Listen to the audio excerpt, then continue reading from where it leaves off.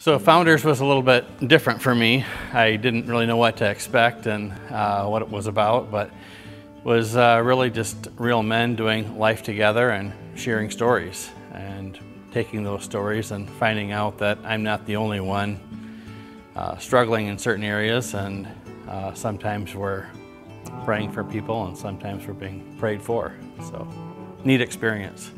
I would tell somebody that hasn't been to base camp to try it.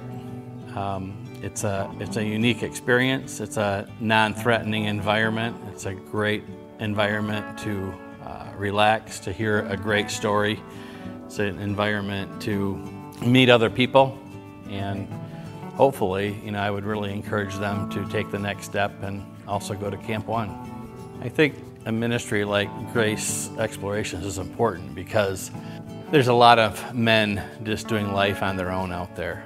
I used to work for a church and really was able to see a lot of people just trying to make it on their own, and this is a great opportunity for people just to do life together.